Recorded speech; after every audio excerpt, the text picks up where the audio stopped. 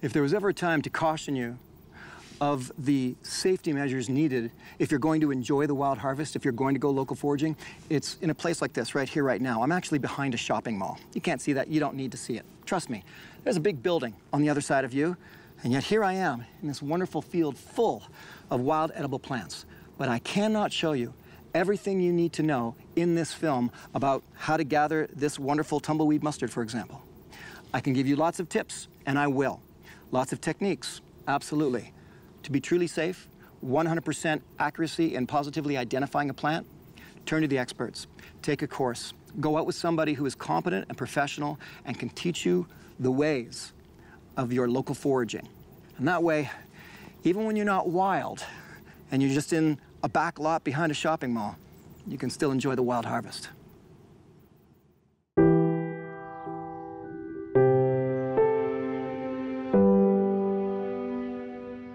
It should be pretty obvious that one of my favorite parts of wild harvesting is heading out into the wilderness, whether I'm beside a lake or a river, side of a mountain, the hinterlands, if you will. But in truth, probably the most accessible foraging you can do is right within the city limits. The back lots, the abandoned fields behind industrial buildings or even shopping malls, that's where you'll find not dozens of plants, hundreds of wild edibles. Bottom line is, you don't have to go all wild to enjoy the wild harvest.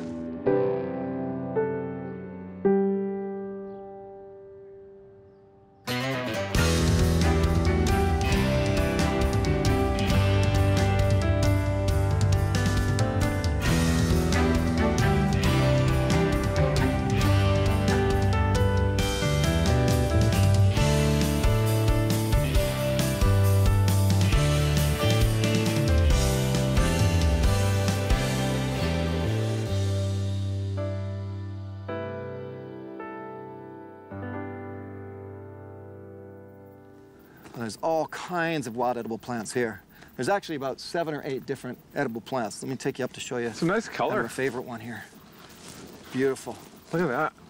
Common name for the plant, tall hedge mustard, small tumbleweed mustard. Tumbleweed, I like that. And the reason why it's called tumbleweed is because when it dies, the roots actually come up and it blows away like a tumbleweed.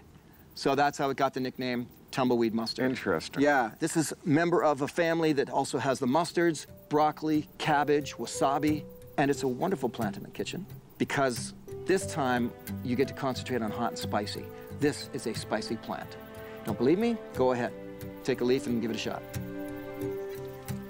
Okay. It's right there, isn't it? Oh, you said wasabi. Yeah.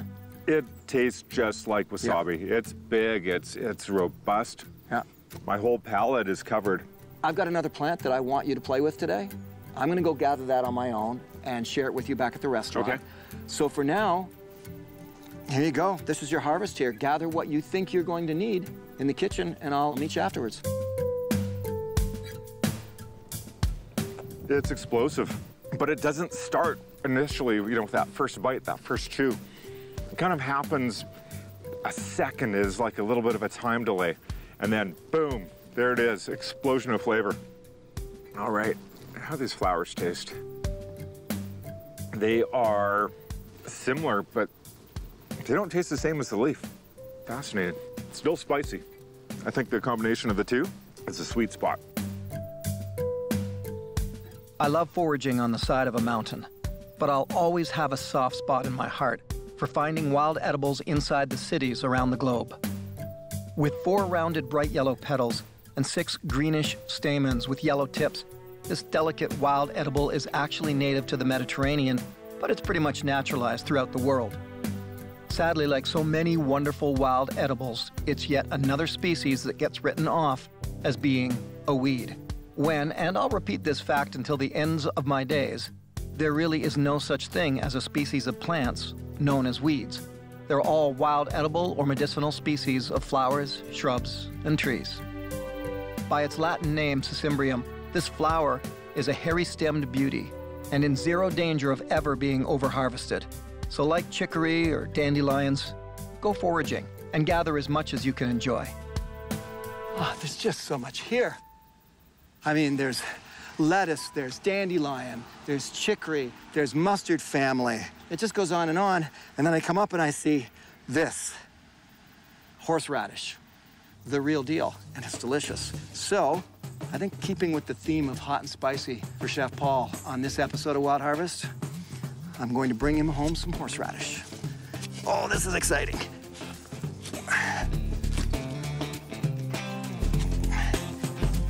Let's see what I got here.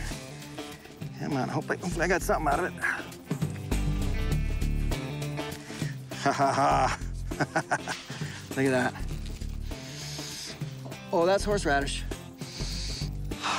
You know what? There's so much of it, and it's just widespread and abundant. I want to get him a few more.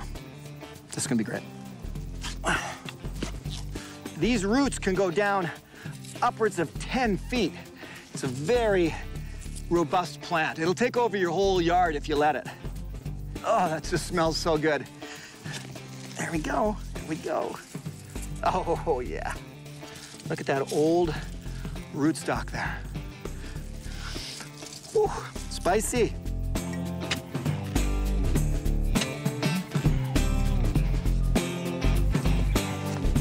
There we go. Nice tender young leaves. That's the ones I want.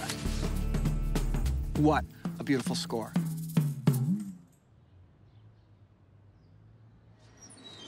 Here, get that for you.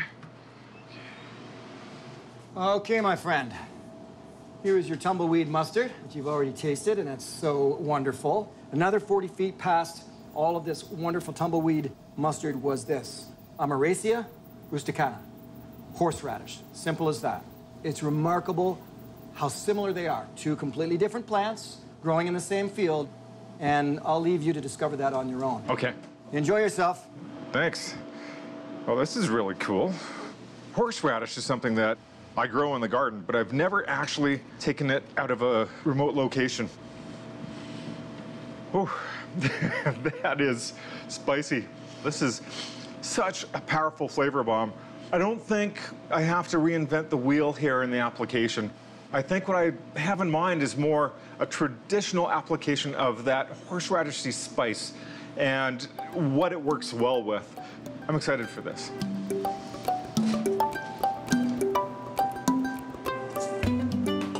So right now I'm assembling a vegetable sticky rice roll.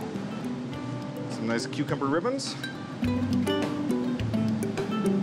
The wild ingredients are going to be showcased on the outside of the roll. That's going to show the magic of the wild harvest.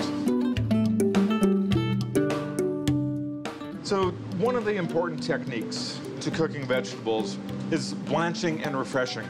Dunking the vegetables in boiling hot, salted water, rapid boil. Cook it to the doneness that you like. Once you're there, you drop them in ice water, and something else magical happens. Look at that color. It pops.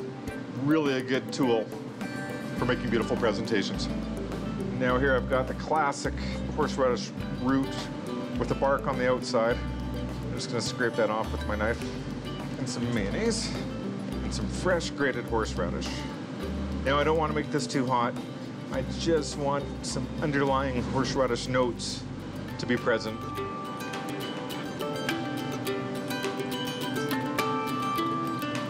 It's perfect. I'm lucky I have so many beautiful leaves.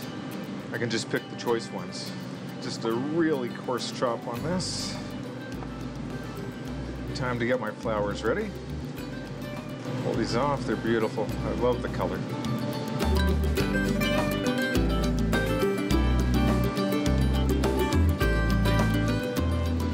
This will be the outside of the rice. That is the wild mustard leaves. Wild mustard blossoms. Look at the color, I love that. It's a good thing, good old-fashioned nori paper is black. I think it's gonna have the right color to make this dish pop. Now I'm just gonna press all that into the rice. Flip it over. There we go.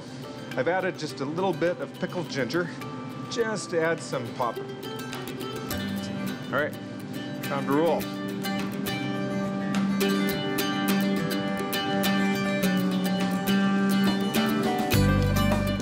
Stand it up. so it all sticks together. Now I just have to cool that down.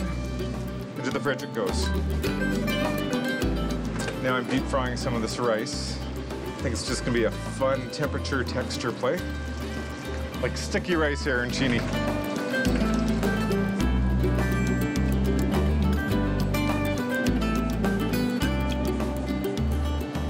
A big pile of horseradish, 100% necessary.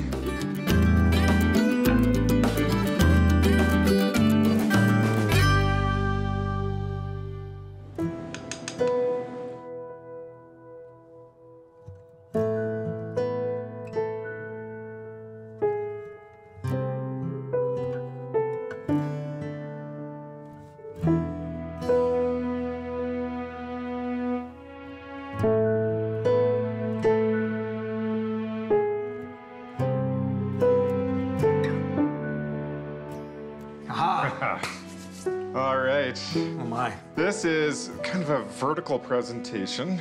Start at the front. Yep. Have a dip. Just straight soy sauce, mustard, the tumbleweed mustard flour, and leaf on the outside. Wow. At this point, it tastes subtle. Like I'm not really being bombarded with the mustard flavor, the wasabi flavor, if you will. I'm gonna try it again. I'll do the combination of some soya and some horseradish.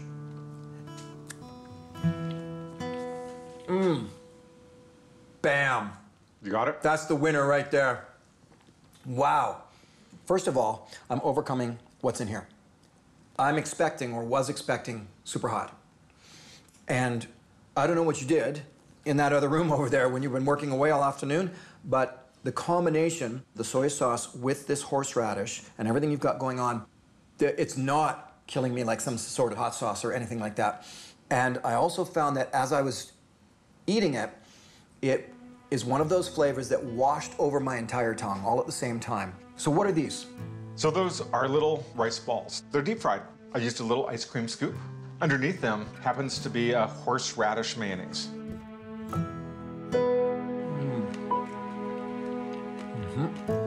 First of all, I love the texture difference between the rice ball and the rice roll. This actually reminds me of trying different little mini sauces on oysters. Yeah, the same sort of experiment. I thought the amount of horseradish I had on the side, both you and I would be sitting here giggling, going, oh my goodness, that is the spiciest thing I've ever had. Not the case at all. I honestly expected that this dish was designed to knock down the power of either ingredient, but when they were combined, it was over the top. It blew me away. But bringing it to me, you brought it into a perfectly balanced combination. So how did you do that? In all honesty, I struggled. It was a raw experimentation. I thought I nailed this. I thought I didn't even have to think about it. Well, and again, not that I'm trying to, save your emotions on it or anything like that, but as the person partaking of eating it, for me, you did nail it, because then again, I didn't know what to expect. I thought it was wonderful. On to the next.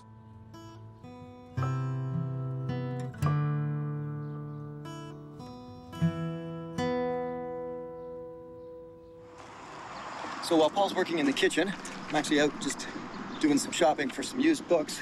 I come around the corner, and what do I find? More of the tumbleweed mustard. Here it is. Let me prove it. Good taste.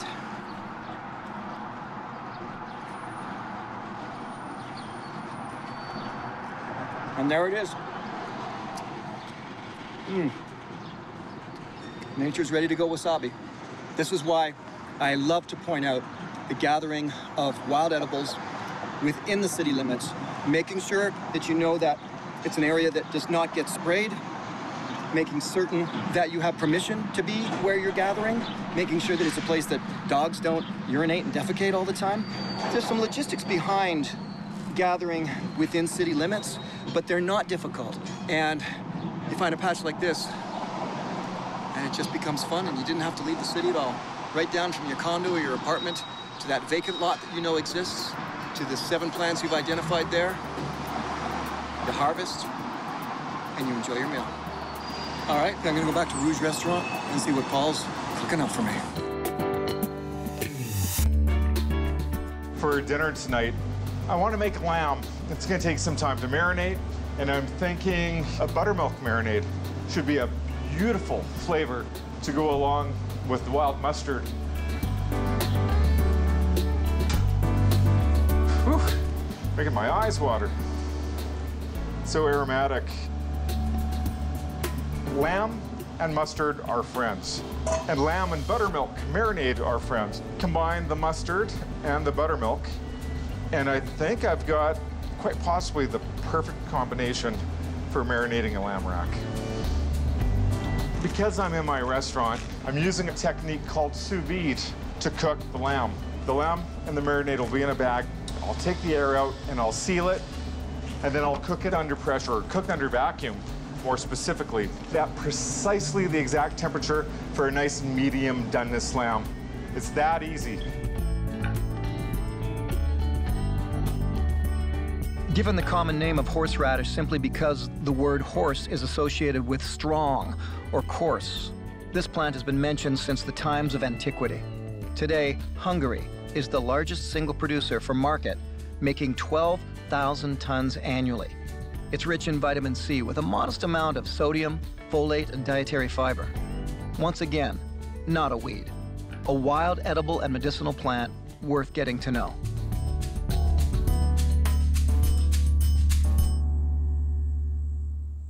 Now, if it makes you uncomfortable gathering within the city limits, you know, going in behind a warehouse or in behind some kind of grocery store or something like that, looking for those abandoned fields, then just consider your own neighborhood. I mean, this is a fence not far from my house, and I happen to know that there's rose hips all along this fence. Every year they grow in profusion.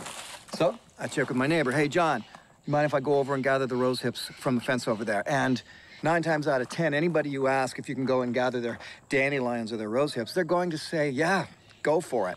So that's half the fun of it, is you get to know your neighbors a little better. They are happy that you are harvesting what they might consider a weed, and you get to enjoy your local wild harvest. Well, have a look up here. So, not ready right now, wrong season, but these are delicious, delicious blackberries. Now, they happen to be a very invasive species, and they're all over the West Coast. But invasive or not, they're delicious. Local foraging just opens up so many opportunities for you to get to enjoy the nature around your own home if you happen to live in an area like that. So here's a driveway up here. For years, I would go up there and I would gather acorns and madrone berries, amongst other things. Well, now someone has built up there. Great. I get to know them, and I let them know. I say, hey, do you mind if I come in here once a year, maybe gather up some acorns, and I'll make you some acorn flour, make you some acorn loaf, and it connects me to them, it connects me to nature, and I think maybe even better than that, it connects them to nature. This is what I mean when I say you don't have to fly to the mountains. You don't have to be on a canoe trip. You don't have to go off on big adventures. The adventure is in your own neighborhood, in your own backyard, down the street. Of course, there's things to know when it comes to gathering in places that are not yours, and you have to get your permissions. You have to know where you are, and of course, you always want to know about spraying, but it's still incredibly worthwhile. This is what I think is the true essence of local foraging, is foraging in your own backyard.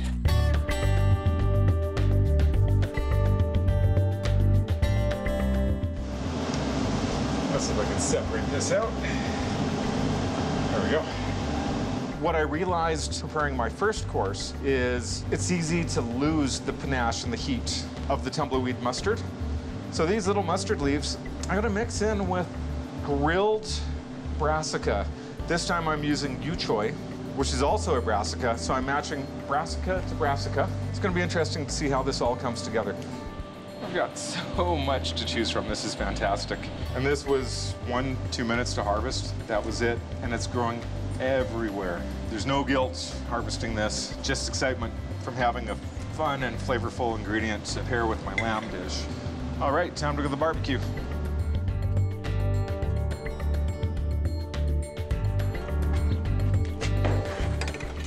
Whoa, 700 degrees, that will work.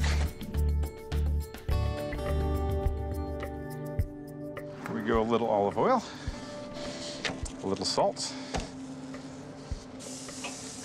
That's a good sound. So remember, the lamb is already cooked What I'm doing is I'm just adding that outer layer of flavor, adding a crust to it, one might say. Time for the vegetables, and onto that very hot charcoal barbecue. There we go.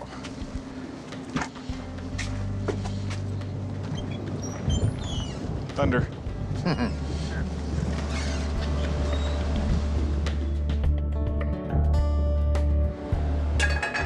Now, the lamb's resting, so it's gonna give me a chance to finish this yu choy. To add some depth of flavor, I'm adding some chopped shallots. And a healthy amount.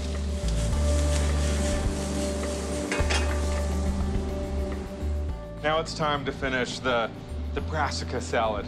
Now I've got the yu choy leaves, the tumbleweed mustard leaves raw, and the flowers raw. Adding acid. This time it's lemon juice. Mix that up. All right. That's got notes of bitter, notes of spice, notes of sour. My worry now is whether or not the lamb will stand up to this vegetable.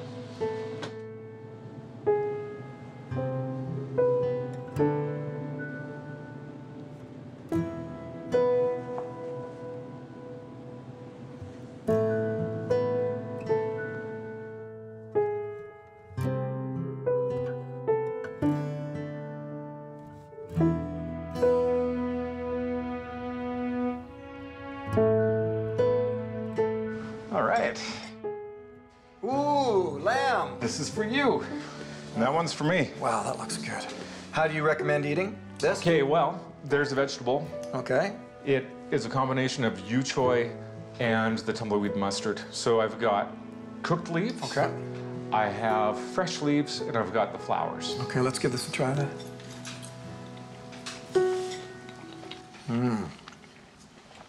It's a flavor I wasn't expecting, especially for lamb.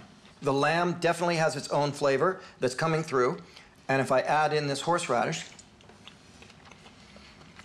the horseradish doesn't take over. It's just combining with the lamb. They're just both coming to the forefront easily, I would say, too. That's my favorite way so far of this, is combining all three together in a forkful, because then the flavor's dancing around on my tongue.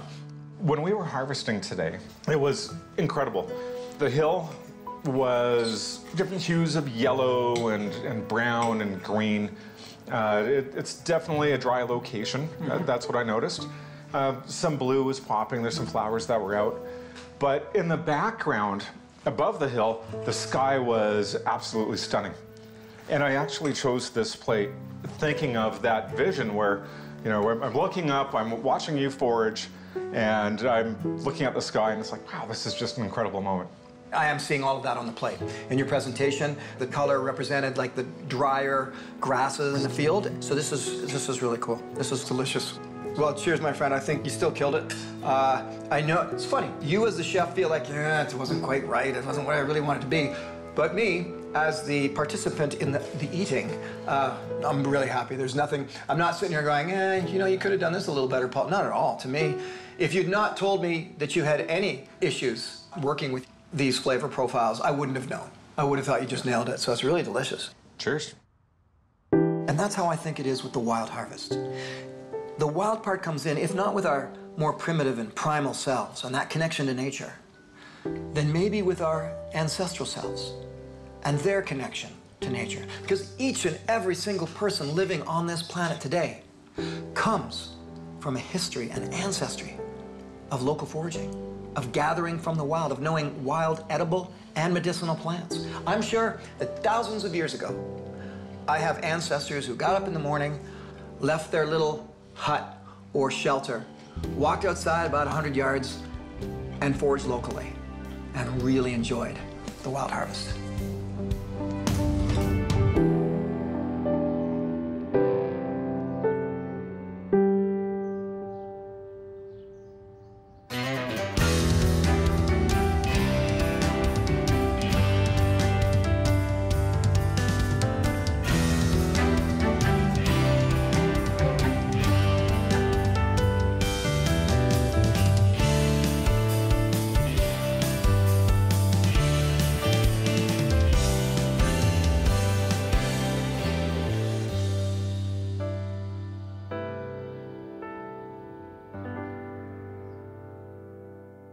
If you'd like to continue the Wild Harvest with me and Chef Paul Rogalski, then please check out our website at wildharvestfilms.com, where we have recipes and foraging tips along with deleted scenes and outtakes from the making of Les Stroud's Wild Harvest.